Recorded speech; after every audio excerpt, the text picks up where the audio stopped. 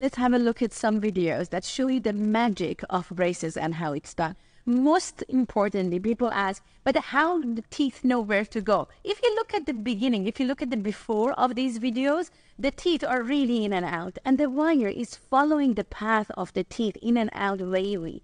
But when you look at the after, it shows you how the wire has a bit of memory, and when it's relapsing and going back where it started, it's bringing all the teeth with. One very important question is, do braces work on spacing? So clearly they work on crowding, but what about gaps? If you have gaps, more likely you don't need teeth removed because you already have the space. Now, this cannot be generalized because you have to check also with your orthodontist or your dentist. But yes, they work on spaces, as you can see in this video, as in we can pull the teeth together and close those gaps and give you your future. When your braces are coming off, the dentist can reshape your teeth. For example, let's say in this case, the tooth is a little bit more square, it's a bit bumpy. We can use these discs and flatten or round or square the tooth to your liking. Remember, we can only do a little bit, so probably around less than 0.5 millimeters. If we do a lot, we are going to remove a lot of tooth structure and your teeth are going to feel really sad. If you're an adult and you're unhappy with your jaw, for example,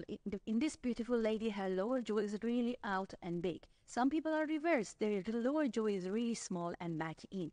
Again, if you're an adult and your growth is done, braces and Invisalign is not going to change that. You're going to need jaw surgery. And that's going to change it for you to your liking, and if biologically it's possible, of course. But you can see in this video how beautiful she looks after she has done the jaw surgery. Let's look at this case.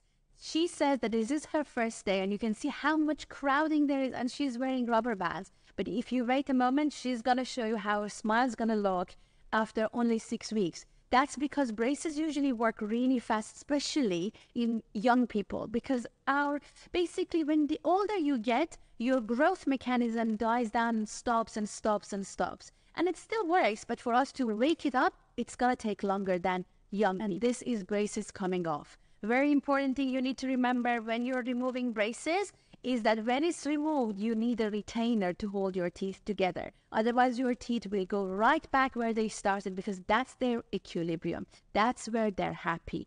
And if you don't wear the retainer, you're going to so fast get your teeth crowded or spaced again. How long you need to wear the retainer?